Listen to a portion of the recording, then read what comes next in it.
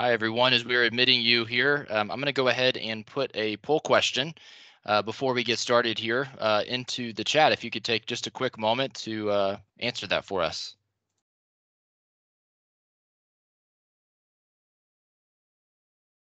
The question was, how many of you have taken 20 minutes for your daily exercise today?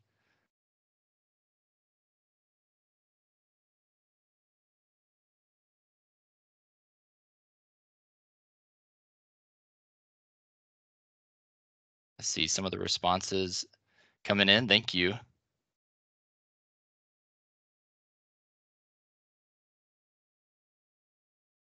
Perfect. Well, we are going to go ahead and get started.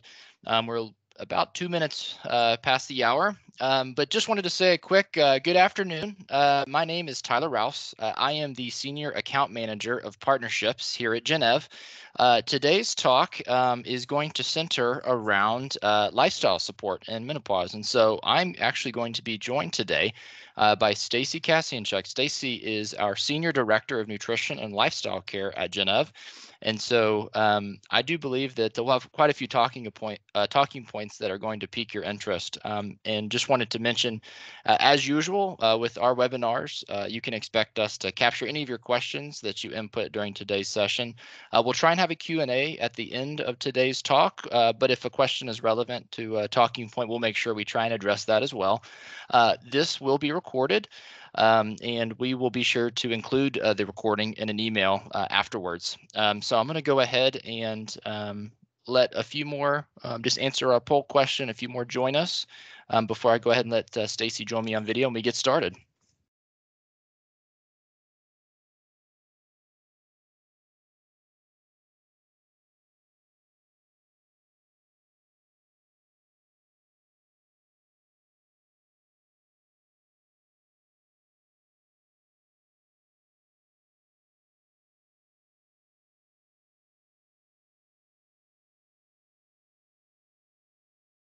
Pamela, I saw your response. Make sure you get to it before bed. I love that. I myself have been trying to work on remaining active and trying to take 20 minutes. It's an important thing, I think, for all walks of life.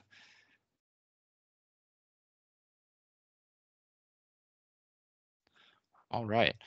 So I've got this all pulled up. Stacy, I'm going to go ahead and get started here. And as you can see here, like I mentioned, Stacy is our Senior Director of Nutrition and Lifestyle Care. We do have it listed as Director. She was recently promoted to a Senior Director here at Genève. So I'm going to go ahead and get started here and let Stacy begin her presentation. Awesome. Thank you so much, Tyler. And thank you everyone for joining, taking time out of your day to join this presentation. Admittedly, I am biased, but I do think this lifestyle piece around how to navigate menopause with this component is super important and often doesn't get the attention it deserves. So hopefully, the goal here with today's presentation is to give you ideas on where lifestyle can fit as you are navigating your menopause journey and how Genève can help with that. The poll question is a great one. We'll dive into that a little bit more in this presentation on where movement for your body fits in. But certainly that's definitely something that we focus on with our patients. All right, next slide, Tyler. So here is our mini agenda for today. I am going to talk to you about who Genève is, how do we help, what's going on in your body right now. That is often a question we see with our patients of like, what the heck is happening? You are not imagining it. I apologize immensely for any of you that have been told that by others. Unfortunately, that is the case with a lot of situations. People are told, don't worry about it. But we're here to tell you that there are things you can do and you aren't imagining it. And we'll dive into that a little bit more. I want to provide some insights and advice on how you go from just surviving to really thriving during this time. There's no reason that you should have to suffer through this. And we want to make sure that we provide that support to you. Here's a starting point with this webinar, and then additionally what we can do at Genève. So the couple other things that we'll go over, Tyler, if you can go back just a little bit and I'll finish up those last ones. Thanks. Um, where I'll give you some insight on what is it like working with a Genève RDN. And RDN is a registered dietitian nutritionist. Some people are like, why do I need that person to work with during my menopause journey? So we'll dive into that and then look at how we can navigate the journey together, and specifically those lifestyle strategies that can be helpful. So here's some information on Genève as a company. So certainly over here on the left, we have these clinical outcomes and our patient experience that we want to highlight here. We have a net promoter score of about 97. This net promoter score, for those of you that may not be familiar, is would people recommend Genève to other people? And so we're really proud of that. And really what this speaks to is the experience our patients have working with both our doctors and our dietitians. We also are looking at a high symptom improvement. We do see a diversity of patients as well, and so we do, especially being in all 50 states across the country. And then we're also looking at a high patient utilization, so seven appointments per patient, usually on an annual basis. So we're seeing them pretty consistently between our doctors and our dietitians to really provide that consistency of care. We have a variety of types of care that we're offering through our providers listed here. And this all comes through in terms of what your goals are, and we tailor our offerings to that. We are working on expanding our health plan coverage. So right now we are in network with Aetna and United Healthcare nationally. And we're also looking at Emblem Health nationally on all commercial plans. And Progeny is a network that we have a relationship as well. So with these facts here, we have over 50 providers. Like I mentioned, we provide services in all 50 states. We have a menopause assessment that's accessible through our website, and we have over 350,000 of these completed. And then we have a whole library that's free to you. If you need a place to start, our library of articles we have over 500 of these medically reviewed educational resources that can be a great place just to verify, validate what you're feeling, and have a starting point. We also have 5 employer training programs that fall in line with supporting DEI initiatives. So a little bit of background on Genève as we go into this next part of the presentation. So, what is going on in your body? There are many reasons why you may be experiencing the changes in the body that you are. Primarily, though, there is a shift in hormones happening during peri to postmenopause. A little bit of definitions here. Perimenopause is the initial start of the hormonal shifts that are happening. And most likely, these shifts are happening without you even knowing it. Similar to adolescence and puberty, those hormone shifts start happening, and then we start noticing changes as a result, and then we're going through that adolescent pubescent phase, and then we're on the other side with those changes. It's different in what you're experiencing, but that hormonal fluctuation and the progression of it is rather similar. It's just going, rather than hormones increasing, they're actually decreasing. And so during that perimenopausal phase, when you really get into the thick of it, and often for individuals, this is going to be in the late 30s, early 40s, that's when people tend to be more symptomatic. Post menopause is the 1 year anniversary without a menstrual cycle. And then after that the next day you're postmenopausal, and the symptoms tend to be less for most people as those hormones start to level off at their new low level, but there could still be some other symptoms and certainly some health things to be thinking of. The lifestyle habits that you implement during this time can be critical to supporting current and long-term health. And what we often hear is, everything I've done before doesn't feel the same or isn't working the same way. And the reason for that, you're absolutely right. And the reason for that is your physiology is different. The hormone shifts that have happened have changed your physiology, and therefore we need to implement different strategies to support that changing physiology during this time.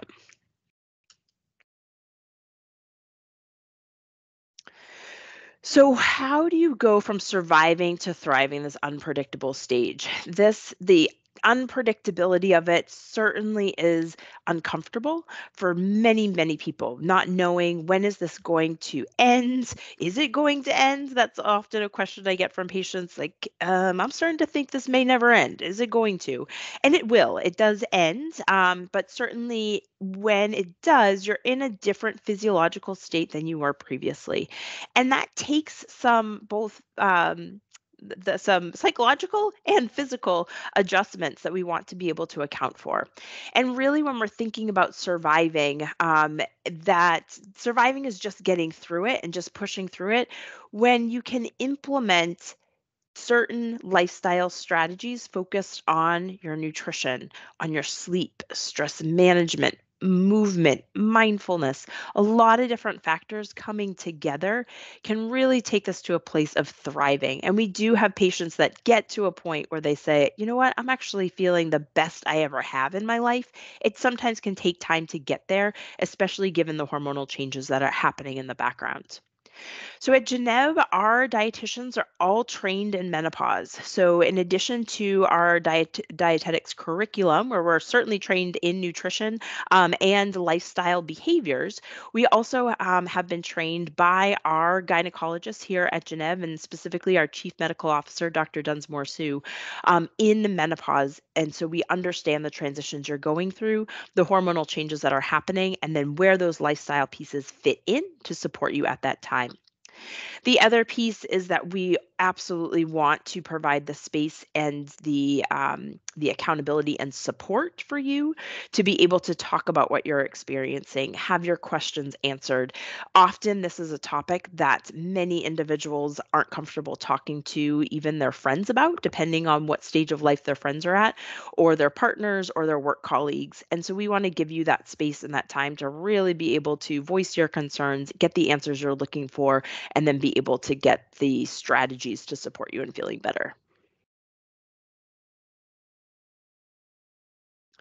So, what does working with a Geneva registered dietitian look like? So, it is a personalized approach for each person that we work with. So, no, by no means is it cookie cutter. And if you come in, everybody's getting the same thing because, quite frankly, even though the menopause journey or the menopause transition will happen to every individual born with ovaries, the experience can vary person to person. And we want to honor that with the recommendations that we provide.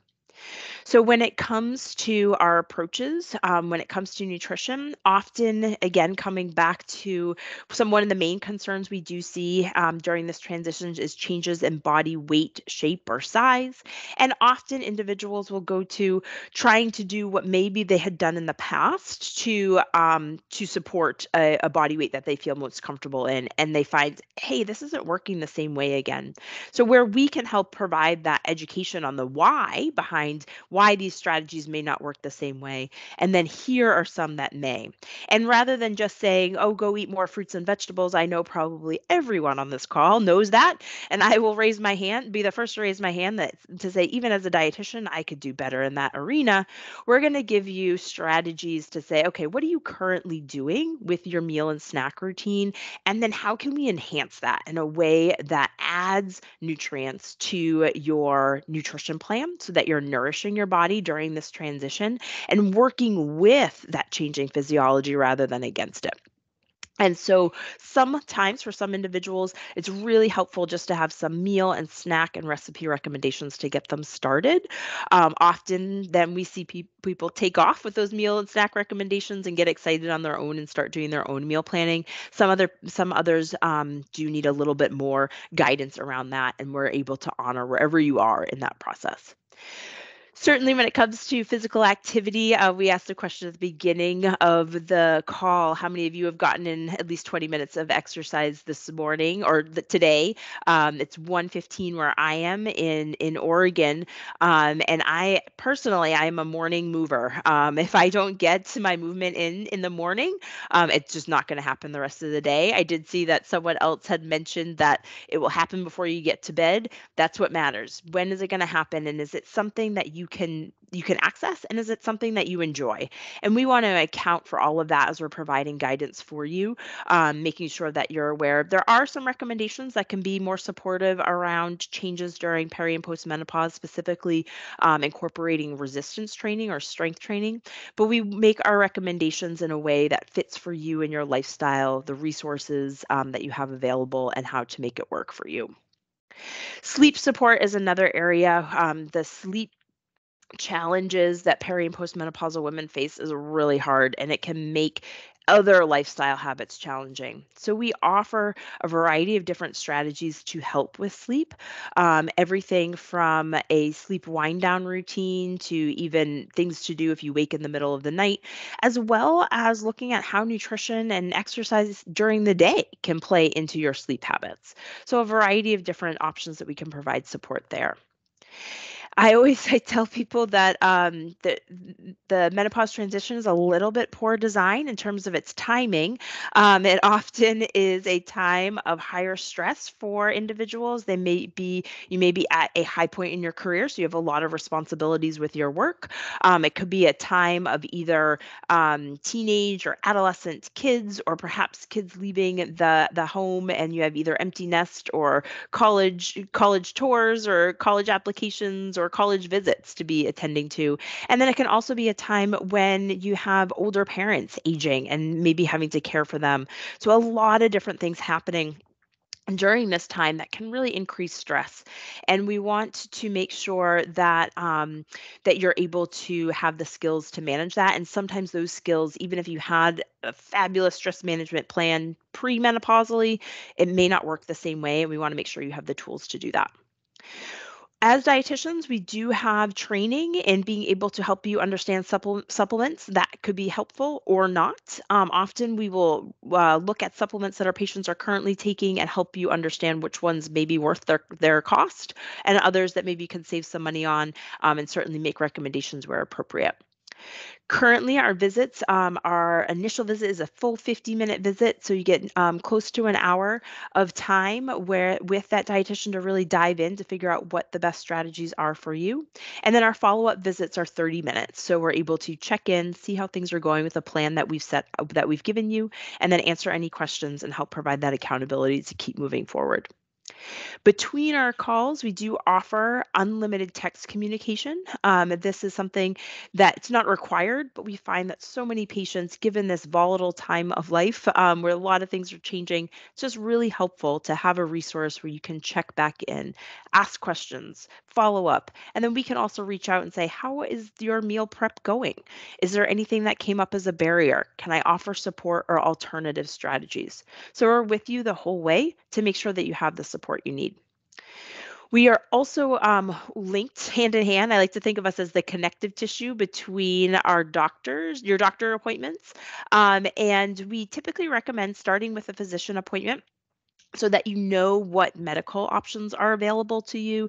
This does include the ability to explore if hormone therapy is appropriate. As dietitians, we cannot prescribe any type of medication, so that's where collaboration with our physicians is a beautiful relationship that we have. And we're able to see our physician notes, they're able to see ours. In the events that in between your visit with your physician, you have a question for the physician, you can always reach out to us via text, and we can reach out to the physician or let you know what, this is something that really deserves a full evaluation and an appointment. But you're able to get that guidance. Again, you don't have to figure that out on your own. And one of the main components we use is behavior change coaching. We're all trained in behavior change science. Sometimes this is heard about as health coaching. And it's really this way for us to help you have that unbiased party that's there to support you, and ask the right questions to get you thinking about what is it that you need to be able to go from surviving to thriving. So that skill set is something that we want to make sure to bring to you, again, so that you get the most out of your care.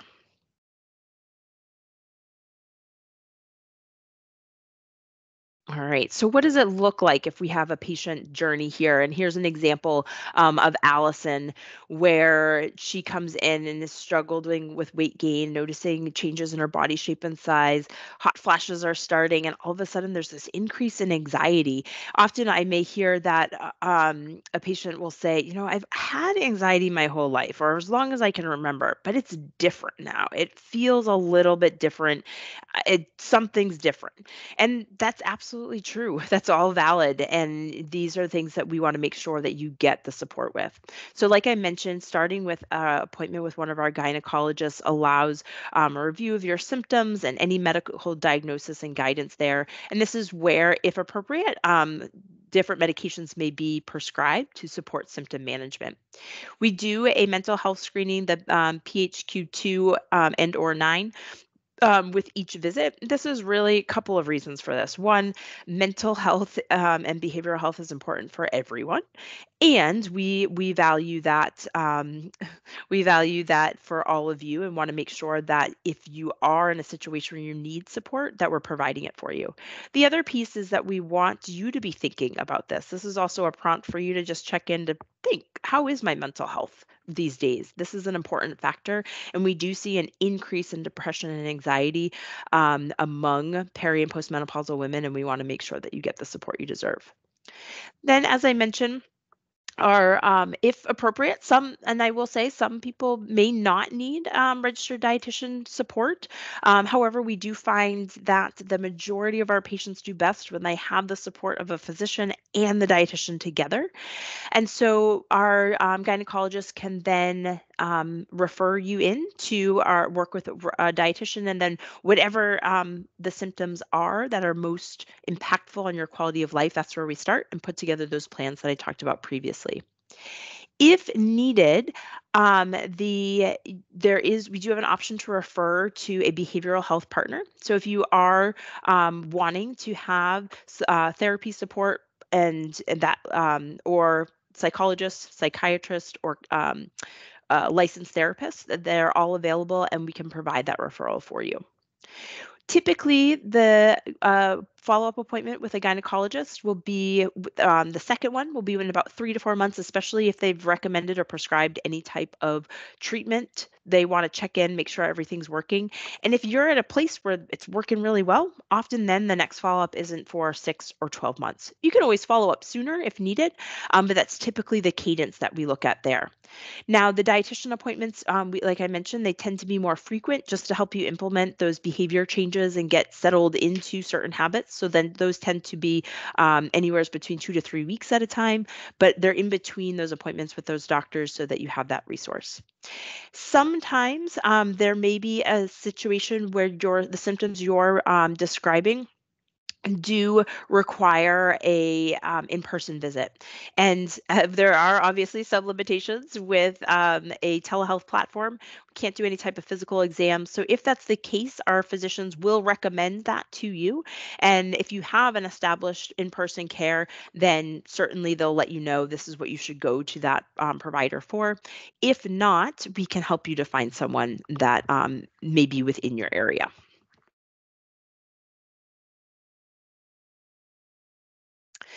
So here are the common symptoms that we treat at Genève. I will say this is not exhaustive, and just because if your symptom isn't listed here doesn't mean it's not real. It certainly is and valid, and we still want you to come and tell us about it. But these are going to be the primary ones that we see.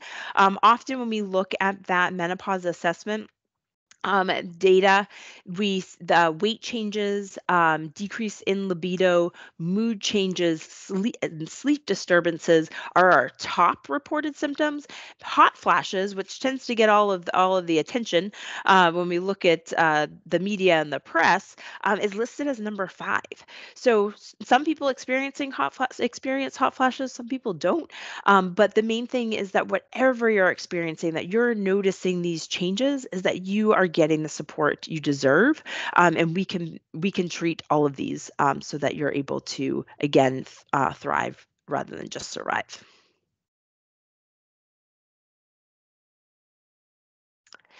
So I talked a little bit about this when I mentioned what is it like to work with a registered dietitian at Genève and the format there.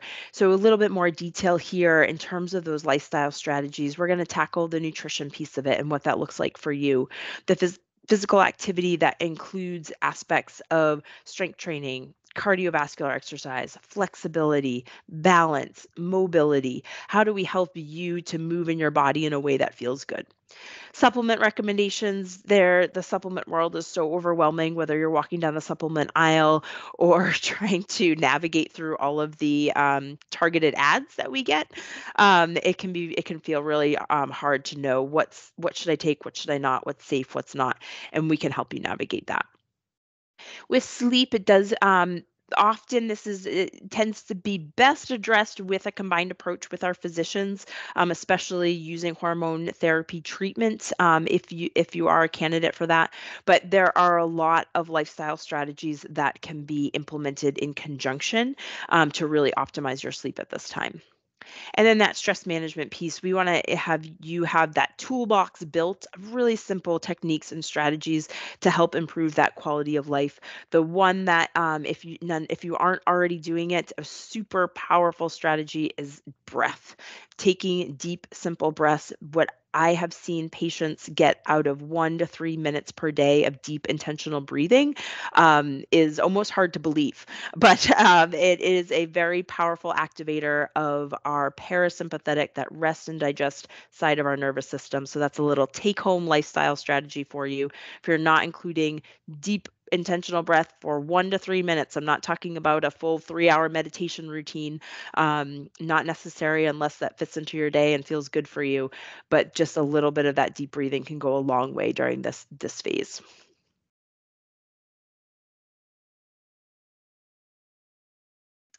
So next steps here, we want you to come to Genève, check out what we have to offer. Like I mentioned, if you're wanting to just kind of see what it's about, maybe you're on this webinar and thinking, I don't know if I'm in perimenopause or not. I'm not sure if I need an appointment, but I'd like to learn more. Check out our articles.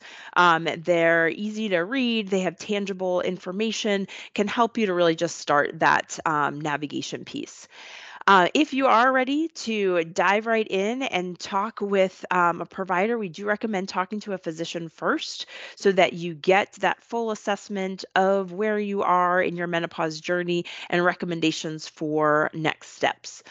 So, to do that, you just head over to our website. Click on the talk to a physician. You'll be prompted to set up an account so that you can access appointments scheduling and then take it away from there. So, we really want to make sure that you're getting the support that you deserve. And then from there, certainly scheduling with a dietitian is an option. You do have the option. You can still go to creating an account and scheduling with a dietitian directly if you feel like you have a physician all lined up. But if you don't have a physician in place, we do recommend that as a starting point.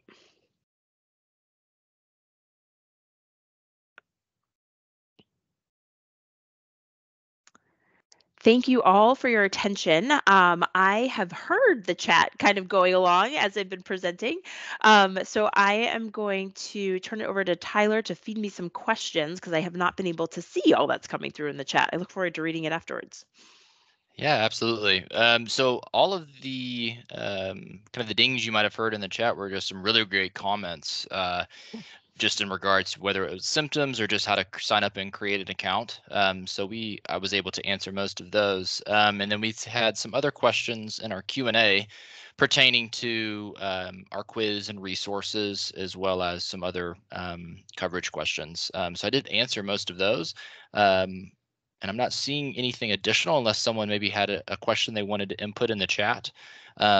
We'll give some people some time to input their questions that way. But in the meantime, what I'd like to do real quick is just add another poll live to the chat. If you could go take a look at that, it's just us asking you if your knowledge of menopause has increased during today's session.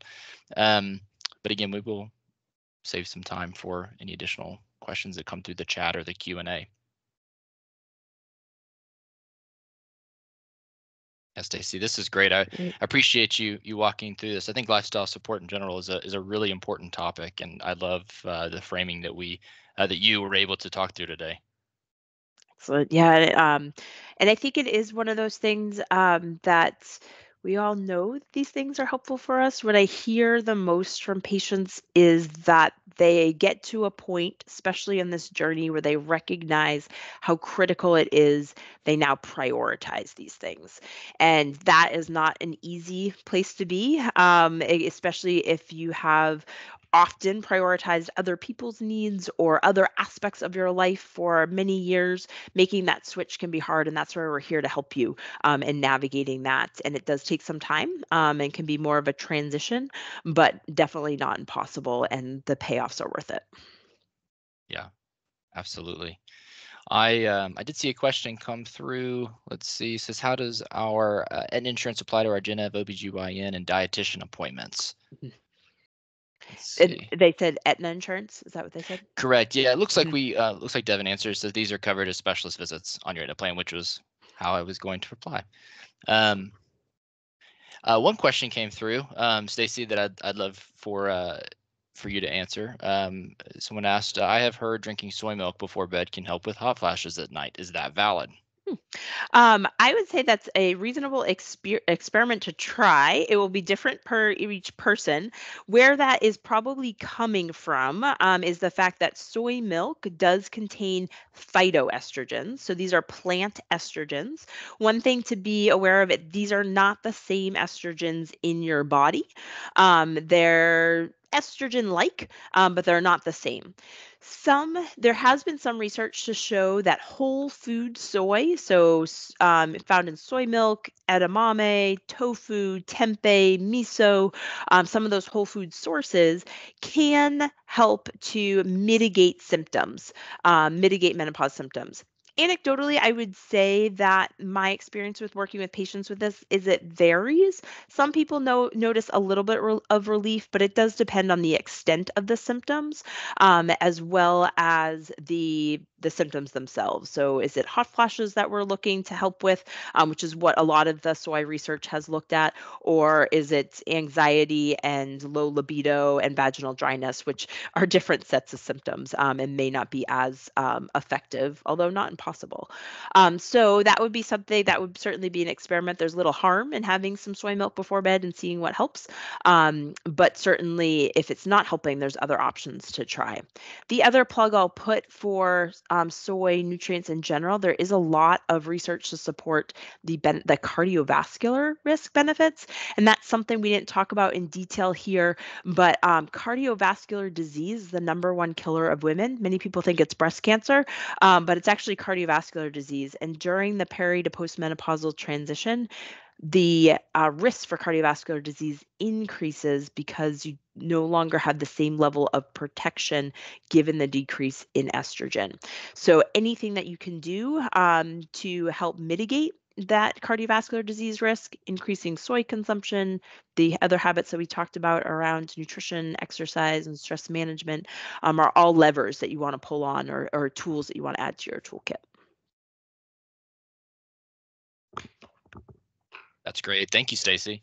I had another question come through asking if we could, or if you, Stacy, could share any thoughts on the connection, if any, on the connection, if any, between higher cholesterol levels and hormone changes in menopause. I imagine this is impacted with discussion with a dietitian.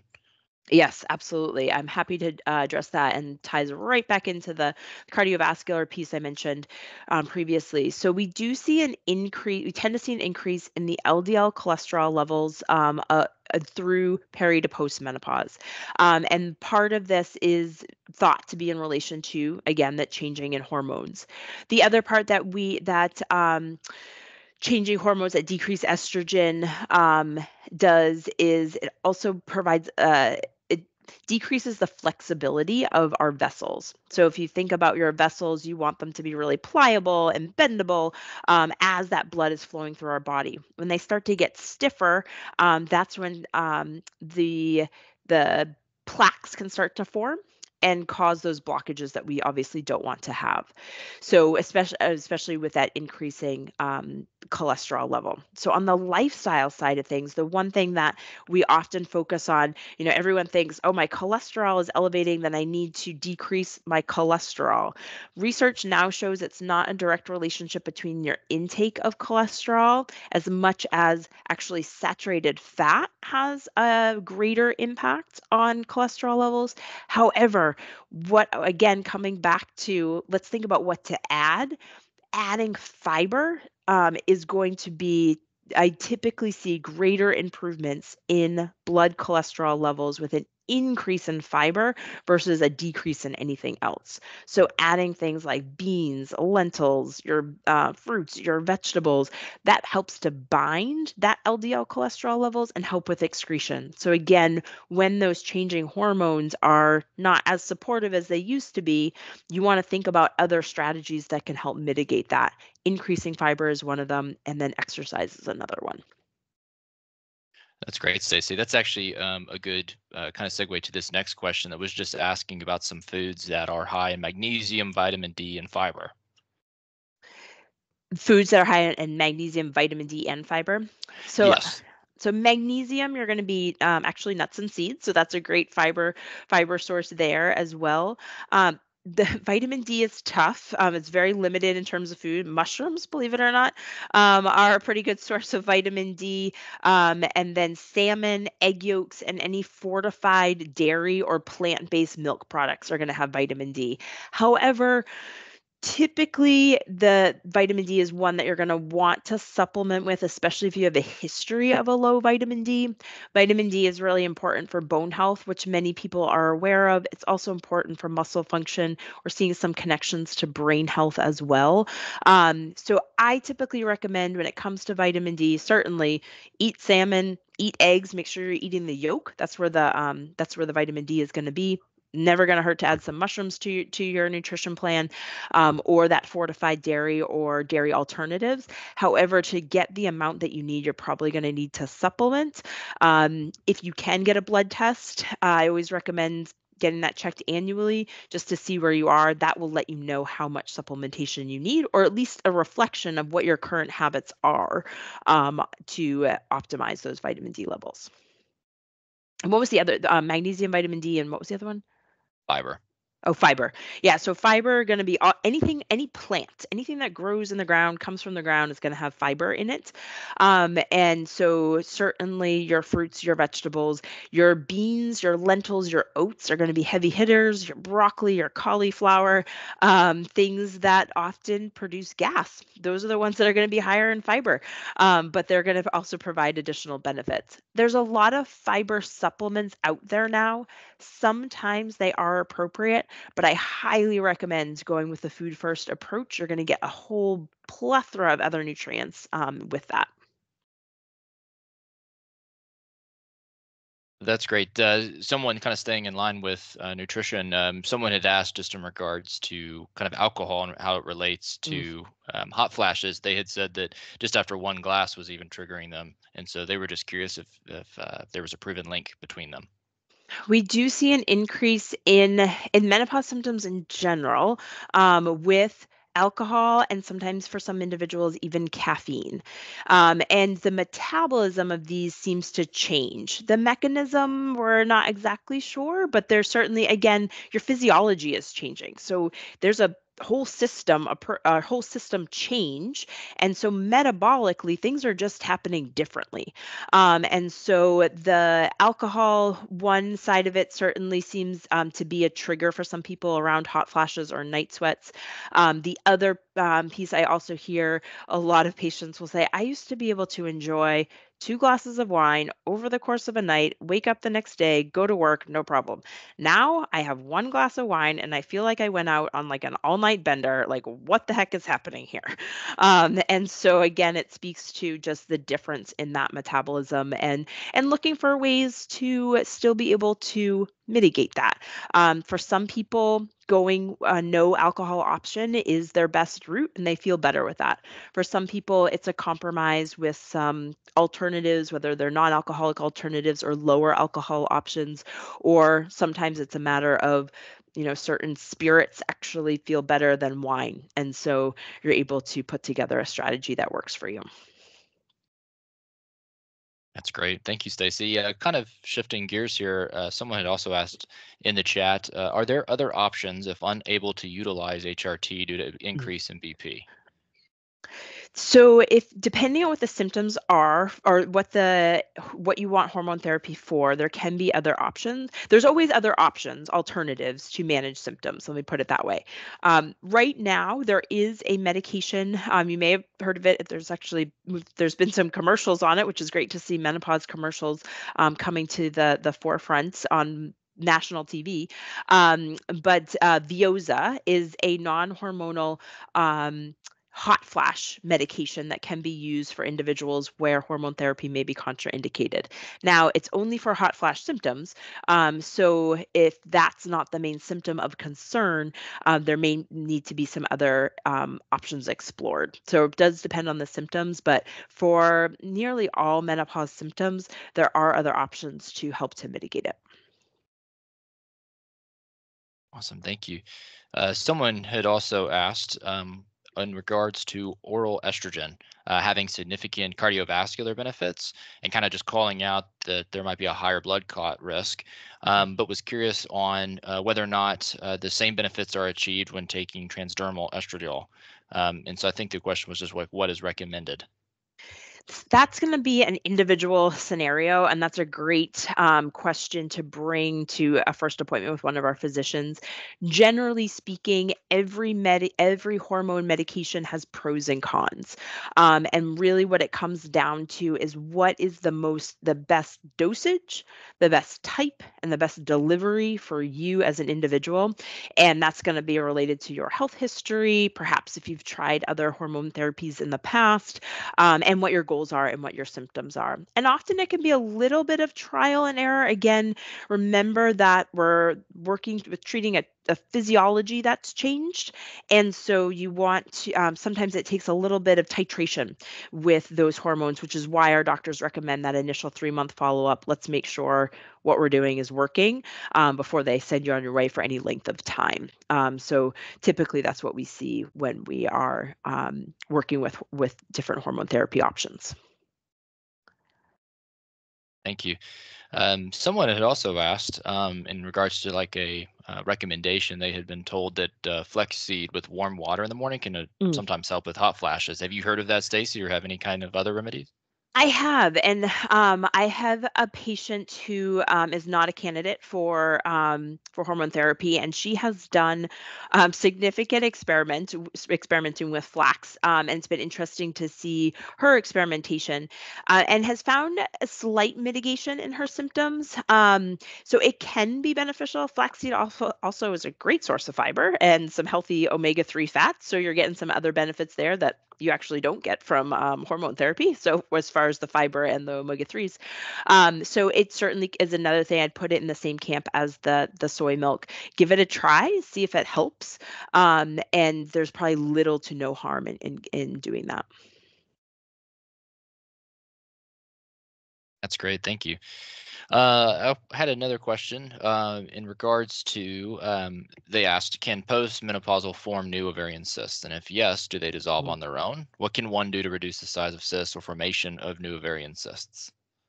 That is a fabulous question, one that I will have to defer to our physician team. That's certainly an area of medicine that there's less on the lifestyle side of things. Not to say that lifestyle can't be helpful in managing ovarian cysts, but certainly deserves a full medical assessment, and again, taking into account your individual health history.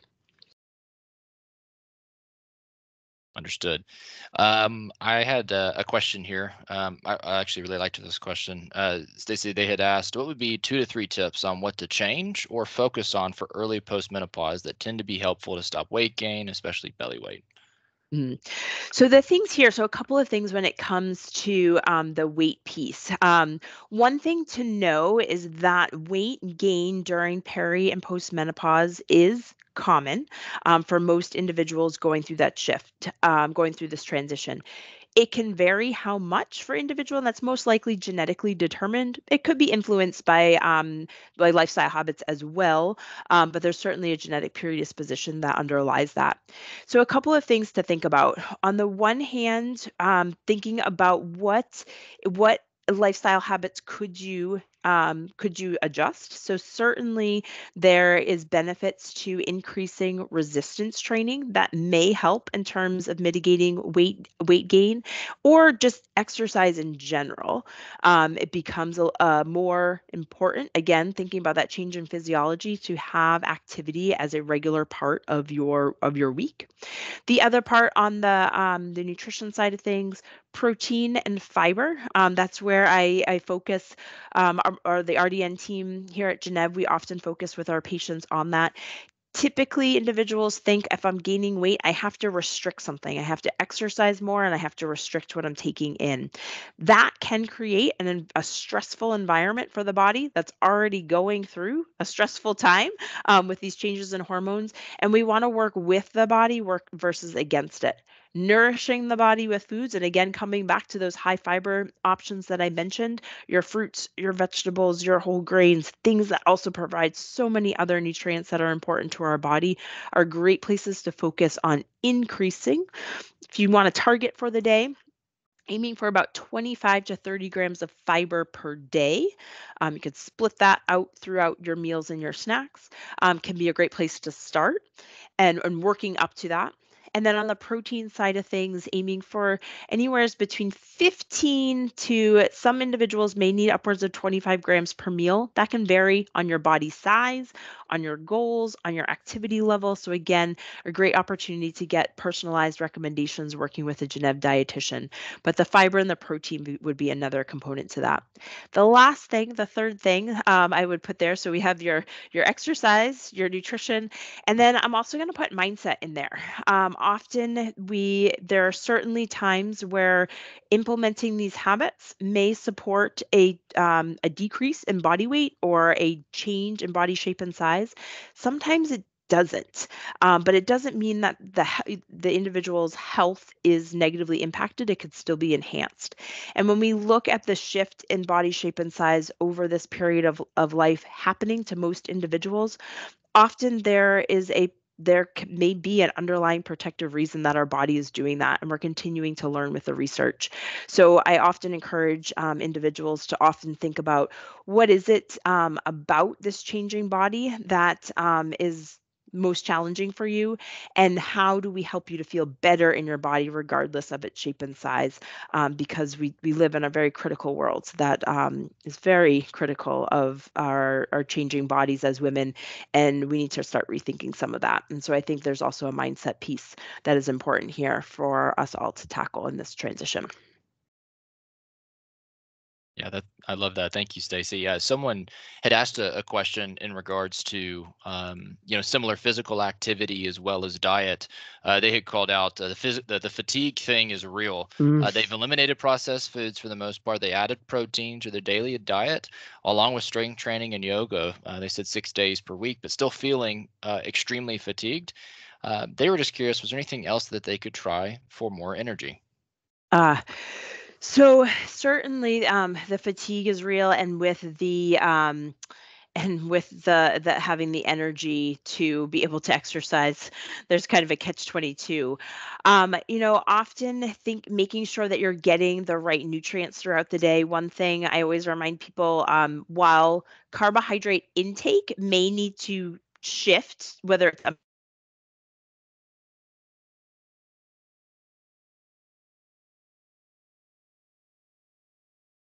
carbohydrates are a form of energy. So looking at when you're having your carbohydrates, having them with a source of protein can allow for more smooth delivery of energy. And that can also be a way to support overall energy levels. The other piece on the energy is really navigating the sleep, and taking a deeper dive. I have had patients who have felt that they were getting okay sleep, but when they did a sleep assessment, like an at-home sleep study, so not necessarily going to a lab, but they found that they were actually having more wakefulness and lower oxygen levels during sleep that was impacting their quality of sleep. And that can certainly play into fatigue over time. So I think there's always room for deeper exploration to the root of it. And then being able to address that root cause of that fatigue tends to be most effective. That's great. Yeah, I love the well-rounded answer there, Stacy. Thank you. Someone had asked specifically about Serenol and was wondering if it Mm. was good for moods and anxiety, and they were just wondering if you'd agreed. So with some of those types of supplements, they can be helpful for some individuals. I always recommend, again, this is going to be something that you want to take into account with your individual situation related to other medications you may be taking and your health history, because for some individuals, they may not be appropriate and they can exacerbate symptoms. The other piece with all supplements is that they are not regulated by the FDA. So there is little oversight in terms of what may be in the bottle and what may not be in the bottle. And so, one way to mitigate that risk is to have make sure that you have a third party verification for that supplement. So, something like NSF is one that's out there, and so that it verifies that that company has paid some other company to verify their supplement. It's not a guarantee, but at least there's a little bit of a security blanket there. And then always checking with a medical professional, especially your physician, if you have other medications prescribed for contraindications of those medications, of those supplements with the medications. Thank you, Stacy. Someone had just asked in regards to any tips or advice for hair loss. They were Mm. saying it was almost as hard to deal with as weight gain. So the hair loss piece is interesting too, and I see this impacting patients differently. One thing, a good place to start would always be going to see a dermatologist, because they can rule. It certainly can be influenced by the changes in hormones, but you also want to rule out anything else. Sometimes there can be medications.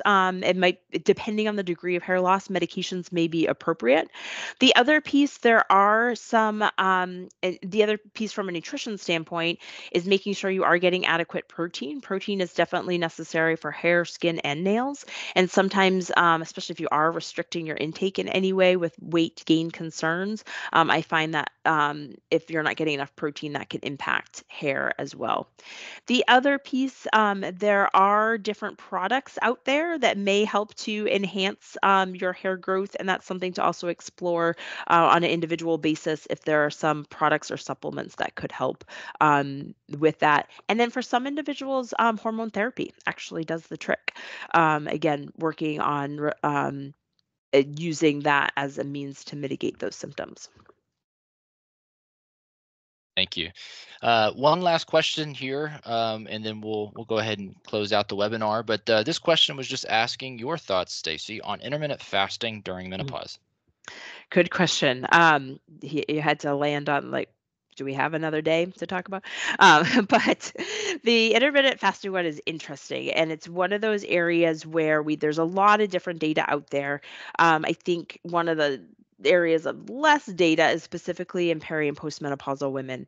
One thing I try to always work with our patients on is when we think about implementing any type of lifestyle strategy or change, what is going to be key in effectiveness is consistency and longevity of what you're doing. And so if you can do something, if you're thinking about doing something and you think you can do this for the rest of your life, it's most likely going to be most supportive. But if this feels like something, I can do this for 4 to 6 weeks, but not much longer than that, it's probably not going to work. And I find that that happens a lot with intermittent fasting, that people can do it for a limited amount of time, but they aren't able to stick with it, in which case it's not going to be an overall effective strategy. There are some scenarios where we look at some of the data for generally sedentary individuals where intermittent fasting may help to manage diabetes risk in diabetics or pre diabetic individuals. There has been some research done on that. I would say we see that men respond better than women. So again, keeping that in mind. The other piece that I often find happens with intermittent fasting is that it's easy for people to, it gives them permission to skip breakfast. That seems easy to do, but by the end of the day, they're starving. So then they get home, they're rushed to get dinner ready or get on the table for the family, may or may not have something in mind to make. So they're grabbing things from the pantry, trying to get some snacks. And when we grab for things that are easy, they tend to be more processed, higher sugar, higher fat. And then even when they may have a dinner meal, they're still hungry after dinner at a time when they're fatigued. Decision making may not be the greatest, and they certainly don't want to prepare a healthy meal at that point. And so the choices that they're making at that point, when then they're going to bed, slowing down their activity and their movement tends to be a little bit lopsided. So and then it doesn't seem to have the effect. So what I typically recommend if someone wants to do a try intermittent fasting is to do a prolonged nightly fast where you may give anywhere from 12 to 14 hours between your dinner and breakfast the next day. But then between that time when you are eating, you're having those regularly scheduled meals, so that you are providing the nourishment to your body. The other thing we want to think about, as we talked about related to nutrition, we want to deliver nutrients to your body, and the less opportunity you do that throughout the day, the less opportunity your body gets to get that fiber and protein that we talked about. So, long answer. Like I said, we could go on for a few more hours on that topic. But again, come work with us, find out if intermittent fasting could be a strategy for you and how to make it work for you long term. Wonderful. Thank you, Stacy. Well, I just wanted to thank you all for taking some time out of your Wednesday afternoon to attend our webinar on lifestyle support with menopause. Thank you, Stacy, for presenting and answering some questions today. I just wanted to let you know, as I mentioned at the beginning, we will be sending an email out with a recording of today's session, so you can go back and listen to all of the great content we were able to provide. And just wanted to let you know that on April 24th, we will have another webinar, as we do monthly, regarding Menopause 101, where Dr. Dunsmore Sue from our team will be doing a presentation. And we hope to see you there. And I hope that all of you have a great rest of your Wednesday and a good rest of your week. Thanks, Take care. Tyler.